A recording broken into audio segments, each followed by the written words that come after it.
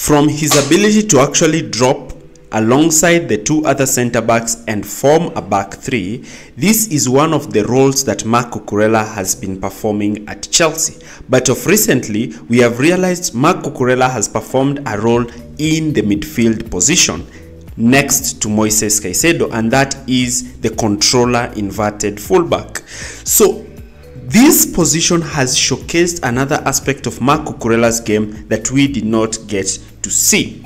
And the 5-0 thrashing of West Ham by Chelsea exemplified Marc Cucurella's position.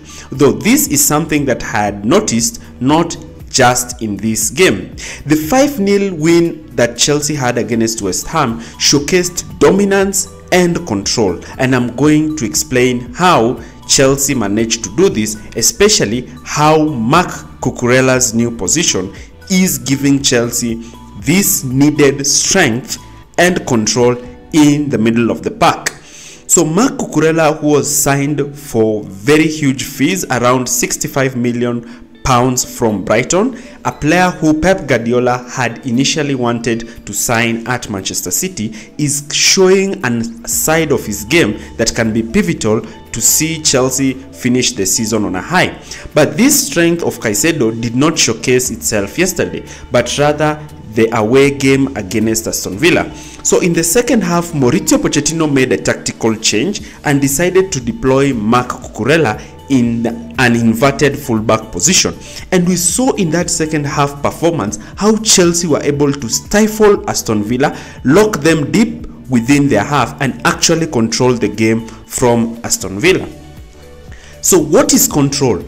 Pep Guardiola, a manager who has won the Premier League multiple times and is looking forward to win the Premier League again this season, is a manager who has exemplified this inverted fullback position, a position whereby a fullback doesn't play his natural fullback position, but rather comes in field and tries to give his team control in the midfield regions. And I'm going to explain this tactically how it's done. From this clip, you can see how Chelsea are in controlled phases of possession. You can see Chelsea's high three at the back line, and Cucurella, who's playing alongside Caicedo in midfield, giving Chelsea 5-man in the build-up and 5-man in attack.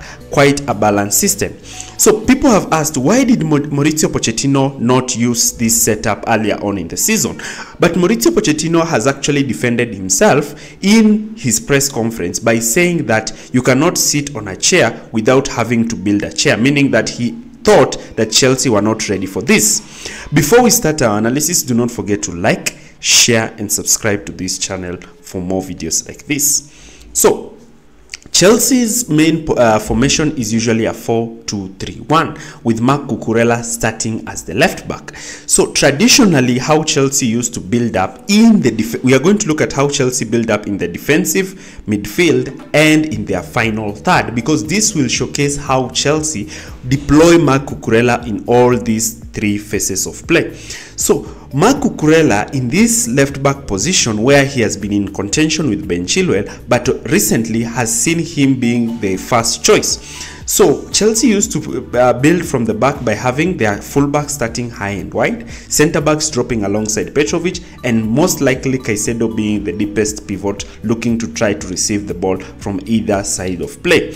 But this system has actually provided Chelsea with a lot of problems, with sometimes teams intercepting the ball and actually forcing Chelsea to go long. But in this game, I saw quite an interesting strategy of how Mauricio Pochettino managed to build from the back.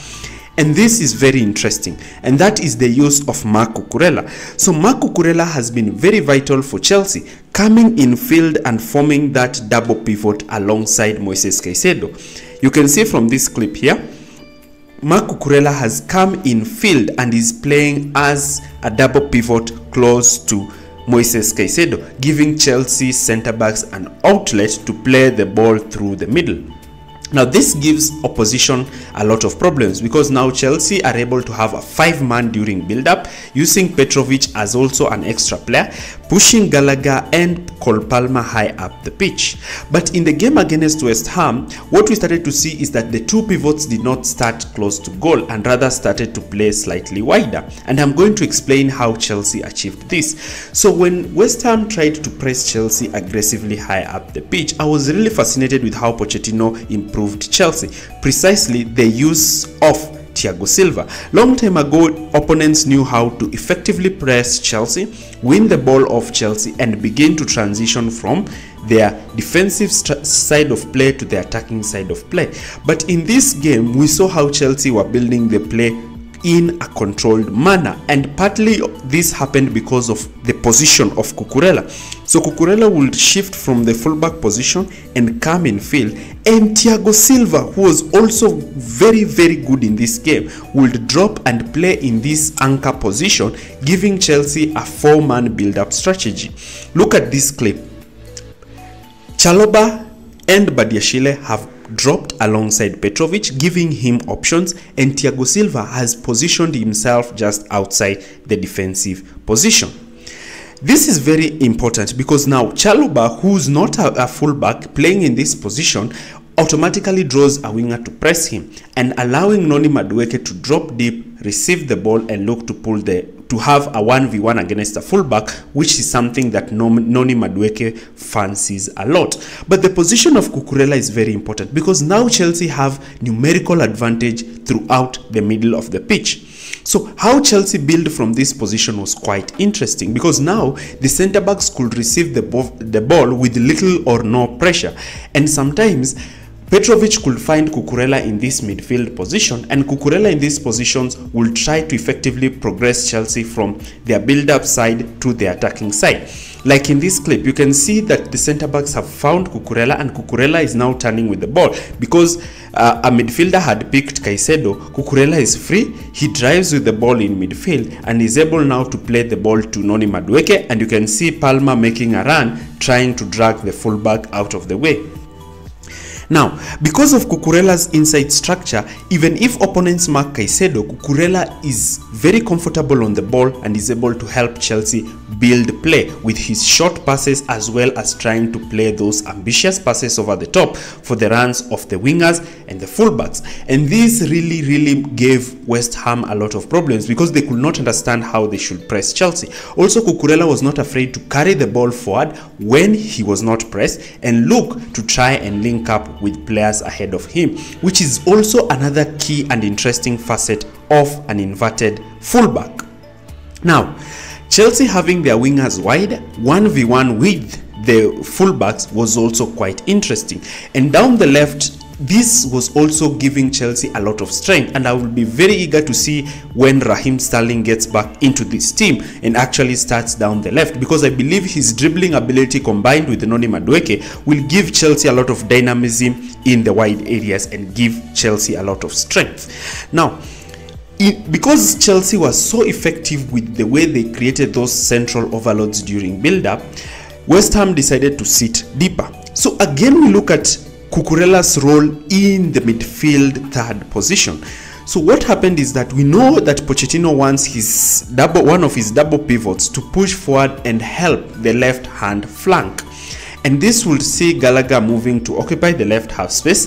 This will be aided because Cucurella is comfortable vacating his fullback position and coming in field and playing close to Caicedo, with Chalobah tucking in and forming a back three with Silva and Benoit.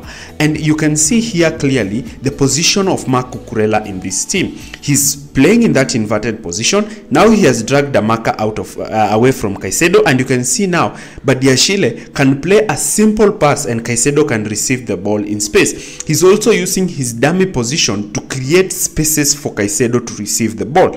You can see in this 3-5 structure, opponents are not sure who they should mark. Should they press the three center backs? Because if they do press them, then the midfield region, they are overloaded with 4 players because Chelsea has formed that box midfield. Recently, I've been talking about how Chelsea don't usually attack down the left, and Chelsea's reliance down the right makes them so predictable. But we have seen with this inclusion of Cucurella in midfield has opened up Chelsea's left flank. And how has this happened? Because Cucurella starts in this midfield position, allows Gallagher or whoever plays alongside Caicedo to play slightly forward in that half space, opening up space for the left-sided midfielder. Cucurella is also not afraid to receive the ball in advanced areas of the pitch and look to play in Mykhailo Mudryk. And position of Gallagher in this position enables Mudryk to receive the ball with time and space. You can see Cucurella, because he's using his left foot in the middle of the park, majority of the times he's trying to open up Chelsea's left. He receives the ball, plays the ball to Mudryk, and Mudryk is receiving the ball in space, and Conor Gallagher is occupying that half space position, though I would prefer Gallagher to be making that run to try and pull the fullback away from Mykhailo Mudryk. Now Mudryk receives the ball and plays the ball back to Cucurella, and now Cucurella could have the opportunity to play Mudryk if Mudryk made a run, or when Gallagher would have made a run down that left side. And this is one of the advantages of having a left back in these kind of defensive situations. When opponents try to cover Moises Caicedo and deny him space on the ball, then Cucurella becomes an option. And because opponents underrated his position, you can see him here. He receives the ball, and once he receives the ball directly from the center back, he is receiving the ball unmarked. You don't see a lot of midfielders trying to crowd him out, because midfielders are more concerned to deny Caicedo that space. Cucurella is able to receive the ball in space and be able to turn, and now he's turning, looking at West Ham with options ahead of him. He's not turning when he has been marked, but rather with a lot of space. Cucurella in this position again is able to turn, and now West Ham are left in a dilemma whether they should push forward and press Cucurella and free up Gallagher and Palmer to receive the ball in the spaces in between the lines, or to sit off and try to cover those spaces. Jackson drops deep. Cucurella plays that ball to Jackson, but again we can see that Gallagher is not making that run beyond Jackson. If he made that run, then the return ball would be very good if Cucurella would play the ball over the top for the runs of Gallagher. You can see these kinds of positions were very important for Cucurella in this position, because now he's able to influence the game from this position because he's receiving the ball with time and space. And this is emphasizes one key strength of Cucurella, because majority of inverted fullbacks are not good on the ball. He is. When teams decide to sit on both of them, then the likes of Palmer can drop deep and receive the ball directly from the center backs, something that we saw Palmer do time and time again in this game. And this has given Chelsea a lot of numerical advantages in this game. Now, this has also created a lot of problems for opponents, because now if they use their midfielders to sit on the two Chelsea's attacking number 10s high up the pitch, then it leaves space for these double pivots to influence the game. And if they choose to have their forwards to sit on them, then they deny themselves that counter-attacking threat and allow Chelsea's wide centre-backs to receive the ball and actually carry the ball forward, something that we saw Chalobah doing excellently. And because Cucurella is in this deeper position, inverted, it allows Chelsea to have space on other areas of the pitch that they will not normally have. And these are one of the advantages that Cucurella's inversion gives Chelsea. Also, him being in this position gives Chelsea numerical advantage, especially around their build-up, because now they have 5 players during their build-up. And not only this gives numerical advantages in build-up, but also in the middle of the park, because now they have that box-shaped midfield, and they are able to circulate the ball between all the 4 midfielders with Gallagher, Palmer, and Caicedo and Cucurella. And Cucurella's left foot opens up Chelsea's left hand side and opens up that position in midfield that was normally closed. And his ability to thread in through balls is one of his greatest strengths. You can see here West Ham are trying to press Chelsea. You can see Cucurella is receiving the ball, but Cucurella is able to play a penetrative line breaking pass and break West Ham's midfield line and find Chelsea in that attacking line. You can see here Cucurella has played the pass, and that pass has been played in between West Ham's midfield line, and he's playing that pass to Jackson, and by just one pass Chelsea have transitioned from the build-up phase to the attacking phase. Jackson is receiving the ball, and you can already see runners making runs, but again, I was not fascinated with Gallagher in this game because he was not giving a lot of optionality for Chelsea, especially in that left half space position. And because of these through balls, we started to see Cucurella playing close to Caicedo, and also see Caicedo's game improve. So not only is Cucurella's inverted position a very huge strength for Chelsea when they have possession, but also a very huge strength for Chelsea without the ball. And this is the most important role why I am happy with Cucurella's position. I've been talking about how Caicedo has been isolated in midfield, but Cucurella is not afraid to step out and win the ball and immediately look to play the ball forward, and also he's not afraid to cover for Moises Caicedo's in this position. You can see from this clip, opponents are trying to play through Chelsea, and you can see Kudus is trying to make that run. You can see Cucurella has anticipated that pass and is ready to actually step in and win the ball since Caicedo has failed. He makes a sublime tackle and Chelsea immediately regain possession in this phase, something that I've not seen Enzo Fernandez doing quite well when he plays alongside Moises Caicedo in midfield.